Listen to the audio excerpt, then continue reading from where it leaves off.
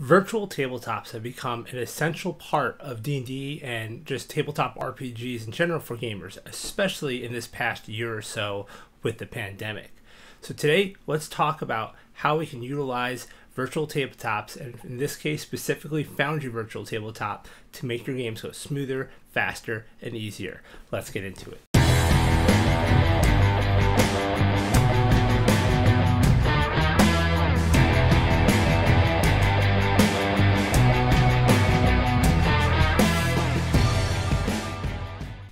Hey everybody, this is Joe from the DM Toolbox. Before we get started today, don't forget to subscribe to the channel and also click that like button. Help me to make some more great videos for you guys. Also, if you want to follow me on Twitter, you can do so at toolbox_DM, and you can also search me up on TikTok. If you search up DM Toolbox, I am there as well. Let's talk about virtual tabletops. Now, I know I mentioned in the intro we're going to be talking mainly about Foundry. We're going to look at some modules today that can help make your game a little faster, smoother, more fun for your players, and just kind of cool all around. But before we do that, I want to talk just about the benefit of virtual tabletops in general. There's a good variety out there. We have Roll20, we have Fantasy Grounds, we've got Shard, we've got Tabletop Simulator, and of course we have Foundry VTT. All of these are great options. It's just a matter of what you prefer. I prefer Foundry, but Roll20 is free to use. It's got a pretty quick and easy learning curve, and you can just jump right in, and it's probably got the biggest player base. Fantasy Grounds is another nice one that has been around for a while. A lot of good content on it. A lot of people are using it. There's a lot of third-party publishers that publish their stuff to it, so another benefit there. Tabletop Simulator is a cool program that lets you feel like you're sitting at a table with a 3D environment, and you can do a lot of neat stuff with that. Shard's got a very quick, easy learning curve, very simplistic. If you just want to supplement the tabletop experience virtually, it's a great one to just jump in. It's intuitive, easy to use.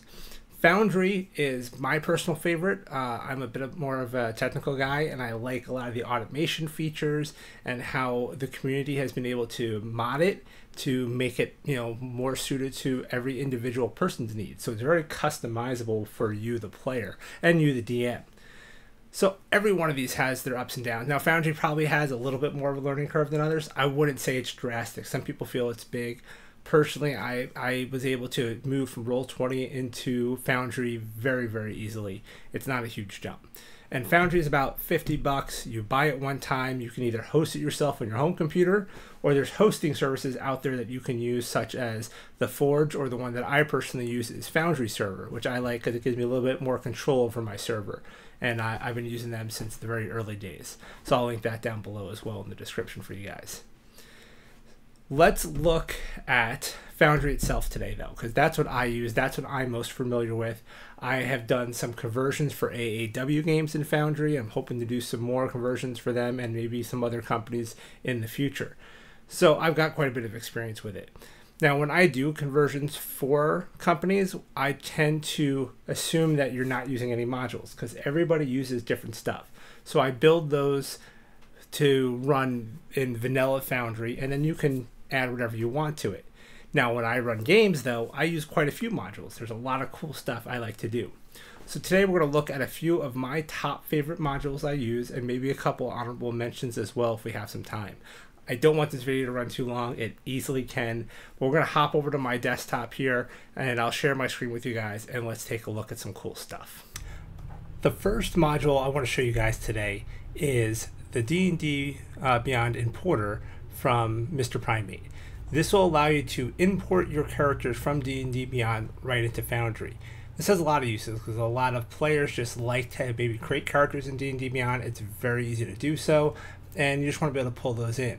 Or if you're like me, where maybe you split your time between online play and in-person play, you can use this to not only bring their character sheets into Foundry, but then upload them back to DnDBeyond and keep them in sync. Because like my party, we play in person maybe once a month, and then the rest of the time we play online. So this allows us to use our DnDBeyond sheets and keep everything in sync. Now you could also use Beyond 20, which just allows you to roll straight from DnDBeyond into Foundry, but you lose some benefits of Foundry with that. So it's up to you, but I'm going to show you how to use the DnDBeyond Importer tool. So here we have our player characters, and I'm going to add one more to this. So I'm going to add a character. I'm going to do a player character sheet, and doesn't matter what I name it. And I'm going to come over to D&D Beyond, and I have this character here, my Minotaur Paladin, Lactose the Intolerant. I'm going to just copy the URL from him and go into here, and I'm going to paste the URL, and I'm going to start my import. And you're going to see it's saying gathering data, uploading avatar image. It's going to do a few things. It doesn't take very long, and it's going to be done. And there he is. You can see him right here on the side. So I'm going to go ahead and close that. And now here we are. We have him here. It's got all his skills, all his inventory, all his features. Everything is there, ready to go. His spells, everything syncs up. Now, the one thing it won't have is a very good token. It's going to have the same portrait picture that you're seeing here is going to be his token. So you can either use Hero Forge if you want a top-down token, or maybe a nice portrait token. They have some really cool tools with their subscription now. We'll kind of probably cover that in another video. But there's also a module called VTTA, which has a lot of different functions. As it lets you sync monsters and spells and things like that from D&D Beyond into Foundry, but it also has this tokenizer thing right here. So what we're going to do is we're going to click on this VTTA tokens. Here's my image, and it creates a token for me right away, and it's got different layers and stuff like that. I'm going to hide that layer, so all we have is the circle. If I wanted to hit the time, there's some different options and stuff like that here, but we're just going to use this token. So I'll save that, and what happens now is when I drag him out onto the map, he'll have a nice round token, just like that. So that's the first one. That's D&D Beyond Importer. Definitely recommend this one for anybody who uses D&D Beyond or has players who do. So let you get those characters in nice and quick. Next up is a module called Combat Carousel.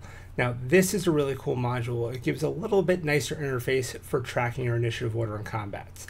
Generally speaking, when we run a combat in Foundry, we have this vertical combat tracker. We go to this fist icon and we track the stuff right here on the left side. Now what we're going to do with this is we're going to go to a map. Let's get into a map. I'm going to go to area 1 here, and I have this map, and I've got my player tokens here. Let's do this. We got our player tokens here, and we've got some monsters and stuff like that. Let me reset some health here for us. And what we're going to do is we're going to roll some initiative for these guys. So I'm just going to grab, I have another one here. So we'll grab all these, and we're going to roll some initiative. So I select all these, I can right click, and clicking on this will add everybody to the initiative tracker. Now if you never use Foundry, players can also individually add their tokens by just right clicking their own and clicking this, but it's nice to be able to do it for everybody quite easily. And you see here we get this right here. This is Combat Carousel. Now over here is our normal tracker. People would click here to roll their d20s, and it would just go down the list here. But the Combat Carousel, everybody can see this. You can limit what information they could see about the NPCs, but they can all see the initiative order. So everybody can click on these little dice, and you see how they animate to roll their initiative. Me as the DM, I can click right here, and I can roll all my NPCs, or I can obviously roll individual ones, or I can click here and just roll for everybody, including the players. So we're going to do that now, since we don't have any real players playing. It's going to roll all my dice. And by the way, the 3D dice is a module called Dice So Nice, which I'm not going to cover today, but allows you to customize your dice and stuff. Really cool. And we have our initiative order. Now, you notice it hasn't really put them, well, in this case, they are kind of in order, but generally speaking, if they might end up being out of order, but we're in round 0. And when we click next, it's going to start our initiative, put everybody in order, and we're ready to go. Now you can see here I'm tracking health, but we can track different stats here. So tracked resource, we can do health, we can do primary value, or resource primary, or whatever we want. There's all these different variables that we can track there, but generally speaking, health is a good one to track. So we can see our health in each of these. So that's Combat Carousel. Right here we can click the next turn or the next round to rotate through. And if players, there's an end turn macro players can use as well to end their turn and automatically tell the tracker, I'm done, go to the next person. Next up is a module called Argon Combat HUD. Now Argon is a cool little user interface for combat and stuff that has come out somewhat recently. There was another combat HUD that's been out for a while that a lot of people use and recommend. It's great, but this one definitely beats it up, and I love this. This is kind of my new favorite jam. So let me show you this. So what a player could do is they can right click on their token and they can click these double swords here, and that will bring up the HUD. Alternatively, we have the double swords over here that we can use to enable it as well. So I'm going to go ahead and click here, and you can see this HUD that pops up down here. Depending on how much stuff you have in there, it could get a little bigger, and there is a scaling option for it in the configuration settings. But I'll show you this one here. So we're going to click on this wizardess, or actually, let's click on the Minotaur, and let's click on Use Item. And here you can see all his items in his inventory, his healing potions, his warhammers, all this stuff is here. And all I have to do is click an item to use, and it'll attack. Now you'll notice it's saying you must target a token before attacking. And the reason is that's a feature I've enabled. I'm going to show you in another module in a little bit. But let's go ahead and target this guy so that we can attack him. And I am going to go ahead and use that maul. I'm going to roll. Let's go over to here so we can see. And I rolled a 22. It tells me it hits, and it gives me some damage. So all this stuff you're seeing in the chat menu that's showing me it hits and giving me the damage is another module that we'll talk about soon. But you can see this HUD itself is pretty darn cool. If we want to cast spells, for instance, if with our sorceress here, she can click on cast spell, and you can see here's her firebolt and all her spells broken out by level. We have first level spells, we have cantrips. If she's a higher level, you'll see them all broken out. And if you're a type of class like a druid or a cleric that has prepared spells, so you have access to the entire class spell list, you can choose an option to only show prepared spells here, which I would definitely recommend. And you can see the spell slots down here and everything too. So I can just click on this, I can roll, and it's going to cast her firebolt. And you're going to see a little animation there, which we'll talk about soon. But this is the combat HUD. We also have things like, let me go back over to here. We have things like dash or ready or hide or disengage are all here. Do you see how it's broken into main action and bonus action? Reactions will be on here as well, free actions. So anything that will fall into those you'll see when you click on these. So like free actions, here are my free actions that I have. Features, here's my charge feature. So everything that your character can do is on there. And you can still pull up the character sheet like normal by either double clicking the token, or there's this little kind of briefcase icon here that'll bring up your character sheet. So this is the Argon Combat HUD. When I first showed this to my players, they freaked out, they loved it. You also notice here it's going to track movement. Each of these squares is a square of movement. So watch as I move, it starts dropping those squares off. And when I get to no more, when I get to my last square, now it goes into yellow. So now I'm using my dash action. So I'm into the dash stuff. And maybe if I'm a rogue and I have double dash, it'll bring me into the double dash now in the red. So it will track all your movement. So this makes it really nice when you're trying to go back and say, well, how many squares did I move this turn? It's all right there on the screen. You can tell. You know, one thing I did forget to mention with this interface, and I'll show you real quick, is these are quick bars over here. So if I open up his character sheet and go into his inventory, I could drop, let's say, the maul here on the left, and let's say I drop my warhammer on the next one over here, and you'll see there's 3 sets of 2 tokens. The one on the left is for action, the one on the right is for bonus actions. What we have now is we have, if I click this radial here, and this is already selected, now the maul is here ready to use. And if I go to the middle one, now I'll have the warhammer ready to use. If I had something in the right one, it would show up in the bonus section, but I don't have any bonus action items. All right, next up, let's talk about some of these things you saw in the chat log when I was attacking. First, let's talk about the fact that we were targeting, that it's telling us whether we hit or missed, it's calculating the damage, and you'll also notice it was auto-applying the damage. Generally speaking, what you would do is you can click on the target like this, and you can use these buttons here to apply damage and stuff, which I believe is part of, I want to say it's part of Combat Utility Belt maybe, where you can apply damage. But that's an extra step. So MIDI QOL is a module that allows you to simplify your combat workflows. And I'm going to actually go into the settings of this one and show you. So we're going to go into configure settings, and we're going to go to module settings, and we're going to scroll down to MIDI QOL. And I want to show you my setup here. And there's a lot. You're going to want to play with it and take a good look at it. But what we want here is these are a few basic things that you can check out. But what I really want to show you is the workflow settings. So I say, always auto roll damage on hits, and then same thing for players. And then we go into this workflow section. This is really what's cool. So auto target on template draw. So if you, let's say, cast a fireball, when you drop the template on the screen, anything in that template is going to be auto targeted. So they'll take damage and stuff, or they'll prompt for saving throws or check to see if it's hit and everything. Auto target for range target spell attacks, I leave that at none. Requires target to be selected. So the reason I say always is because if you don't do that, you can still roll an attack roll without targeting, and then you have to manually apply damage. So it'll just pop up and remind you, hey, you can't do this until you target something. So I find that useful. Check player reactions, and same thing for the GM. If somebody gets hit, it'll pop up and offer them any reaction actions that they have, spells or whatever reactions they might have. It'll say, do you want to use this? And it'll pop up and ask them. So that's kind of helpful. Auto check saves, I definitely do that because that's also going to let us prompt us. This right here is going to prompt us to save this. Let me roll that for you. That's another module that I have installed, and it's going to basically, if somebody has to make a saving throw, it'll pop up in the screen and say, you need to roll this Constitution saving throw. And if they pass, it's going to, and there's damage involved, it's going to do a half damage automatically. And then this will say, basically show me the results of the save. Display the saving throw DC, things like that. And then the damage, I say, yes, plus damage card. I want to see the damage. That was this little thing right here is what that means. Applying immunities lets us, do things like, if they have immunities, it'll half damage and stuff like that for them. And then I enable the concentration automation, which will, if they cast a spell that requires concentration, it'll automatically mark their token for concentration.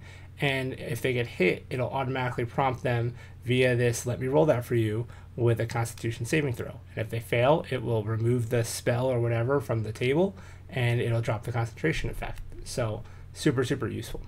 So that's all the stuff that this can do, and you kind of saw all of that happening when I was making these attacks, but I'll do one more here just to show you again. We can go into use item, and we can go into our mall, and I'm going to, I can, by the way, I could skip this step where it's asking me, but I like to have it on there so I don't skip that, but that is an option in there. But now you can see that it says a hit, it rolled the damage automatically, and it applied the damage, and you see the damage come off. The other thing too, and the reason why if you wanted to skip the advantage disadvantage you can, is I do have another module, and I can't remember what it's called off the top of my head. I want to say it might even be part of MIDI if I remember right. But see this plus and minus here? So let's say I rolled this attack normal and I meant to roll it with advantage. I can come back now and hit plus, and it will roll the advantage, and it'll put it right up there. So now I've rolled with advantage. Or if I meant to roll this one here with disadvantage, I can click the minus, and it will roll it now with disadvantage and give me the results. So you can totally do that. So that's kind of helpful. All right, next up is, I know you've been probably sitting here wondering, you've been seeing these little animations of the maul hitting and the firebolt going out. What is that? Well, that's a two-part answer. The first part is a module called JB2A, which is a module pack of just tons of animations that you can apply to your abilities and spells and effects and everything. It's just this package, and you can apply those things. You can even drop animations on like your background and stuff like that, which I'll show you. And the other part of it is a module called Automated Animations, which presets up a bunch of those for you, so you don't have to manually set up everything. So you get the two of those, Automated Animations and JB2A, and you can do this. Now JB2A does have a free version, and it also has a patron-backed version for about $4 a month or something. That gives you an expanded list of modules, or expanded list of animations and color options and things like that. So to show you, you're already seeing here, like when I cast my firebolt, for instance, how that worked out, but I'll do that one more time for you just so you can kind of see that again. I'll cast this, and we'll see the firebolt go. So there it goes. Or I can also, let's see here, let's do a lightning effect here. Let's use that first level spell slot, do a lightning effect. So there you go. The other thing you can do with this, like I said, is this will also work for like area of effect spells and things like that, sleet storms, fireballs, all sorts of stuff. But let's go to another map that I have here, and I'll show you a few more things that I've done with this. So I just had this scene here with a brazier and some torches, and I was able to drop these hot coals and these smoke icons on here, and just put them on as you can see here. I just put them on as tiles. So I just found ones that worked, and I just dropped them on there. and it makes it kind of just come to life and makes it look more like an animated map. Same thing with these torches. I just dropped that same smoke effect and resized it. And the way I do this really is I can click on this open folder here. I'll go into my modules. I'll go to JB2A, and I have here this library pack of just all these cool effects. So I have all these spell effects and cantrips, and then I have all these generic ones and all this cool stuff. So if I wanted like an explosion one here, I can find a cool one, and I just grab this camera icon version, and I can just drop it on the map. Bam, there it is. It's going to keep going now as this is a tile. But you know, these are the type of things you can do as like a spell let's try this one here. See what this one does. Oops, that one was not the camera icon. There you go. So just all sorts of neat stuff. Yeah. And there's a ton of options for it, you know, in here. I mean, there's just a ton of cool stuff in here. So this is definitely worth a look. Okay, we're back at the first map here, and I want to show you one last thing. You may have noticed some blood on the screen earlier when we were hitting this guy. So let's take a look at how I did that. Let's go ahead and hit this guy. And watch for the blood. Oh, I probably missed him that time. Ha, we missed. Let's try again. So we're gonna hit him, and there we go, natural 20. And you see the blood come up. Now the blood, I have it set up, wow, I hit him for a lot, 25. The blood only comes up when they drop below 50 hit points. That's how I have it set up, but you can do it for all the time. And you'll notice too now, if I start moving this token around, I have it set up so that he'll trail blood with him wherever he goes. So you can also set that up so that they make these kind of bloody mess around the floor when they're walking. You also have the ability here, let's say I want to bloody her up a little bit, I can click right here on this little blood icon, and it'll start throwing blood on it. And when I want to clean it up, I just click this no blood, and bam, it all disappears. It'll also fade out on a timer as well after a little bit. So that is a module called Splatter. Formerly known as, I think, Blood and Guts, but Splatter's the new version of it, and it is super cool and just a fun thing. I think I just started using that. I don't think my players have seen it yet, so that'll be a fun surprise for the next session. So that's it for today, guys. I really hope you enjoyed this. I hope you got some benefit out of this. Do me a favor, let me know what modules you guys use when you play in Foundry. Are there any I didn't cover here today that you feel are pretty essential? There's a lot that I use that I didn't cover today, but these were just the ones that I felt kind of enhanced the experience the most. So let me know what you use. Maybe I can cover those in some future videos. Let me know what you think of these ones that you saw today. All right, guys, don't forget to subscribe, like this video, and until next time, roll those dice.